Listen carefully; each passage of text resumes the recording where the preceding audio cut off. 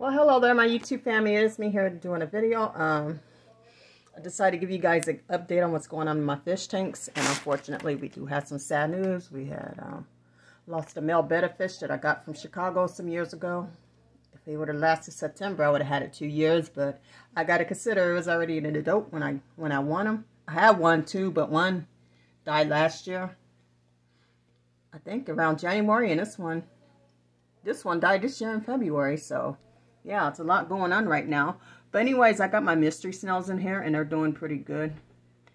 I'm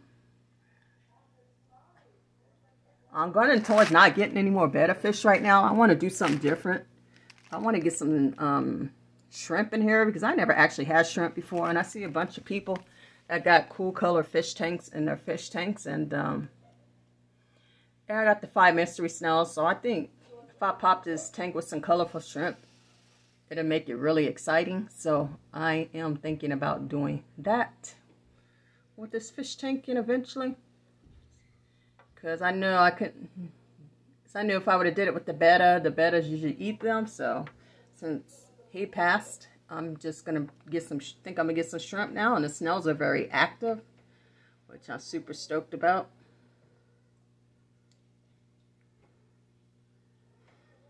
I love snails, y'all. I could just watch, especially this golden one. This is the only golden one I have. The rest of them are all the... I mean, I love all my snails, don't get me wrong, but the golden mystery snails are just like my favorite. And here is my cat in heat. Ugh. I'm gonna have to get her fixed when she gets out of heat. Doing it in heat costs me an arm and a leg, so I have to wait. And I read about it. It can take 7 to 21 days, so we will see. And she's bad at night. And there are also some live plants in here. And then I also got some calcium balls in here that helps with the shells of the snails and crustaceans. So I'll probably end up getting more of that when I get snails in here. But yeah, I got those in here as well. But then I'm going to show you guys this tank right here, which is my Molly and Platy tank. It is doing pretty good, but unfortunately, we did lose one male platy. Not platy, excuse me. Molly, not platy, Molly. We did lose one male, so now we got the one female. She's an OG because she's been here longer than any of these fishes, so, and she's still kicking butt. So that's my female Molly right there.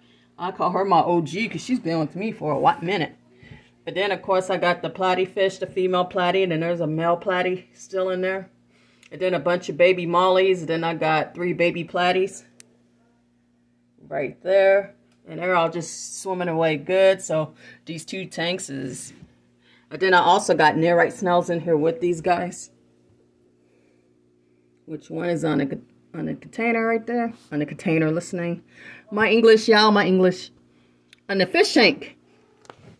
But anyways, I decided to let you guys know what is going on in my fish tanks. I did lose 2 recently, so and those things happen, you know. But yeah, I'm thinking about getting some shrimp because, like I said, for this tank, I never had shrimp before, so I think that'd be a neat project to start with these snails, since they're both pretty harmless.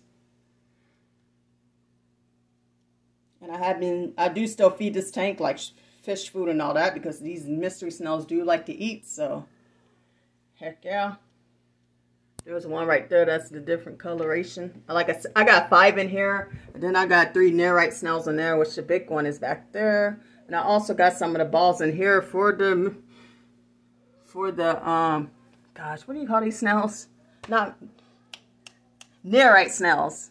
Sorry guys, I can't get my words out today. I think that's every day though. And I also got some live plants in this one as well. And I can watch these fish tanks all day, y'all. I really can. I really, really can. But anyways, I'm going to go ahead and get off here now. I just wanted to tell you guys some of the sad news as well as the fish tank. And some positive news that I'm planning on doing with these fish tanks now. But anyways, I don't think I'm going to do nothing else to this one. If I did, I'll probably get some lyre tail mollies, because those are really beautiful.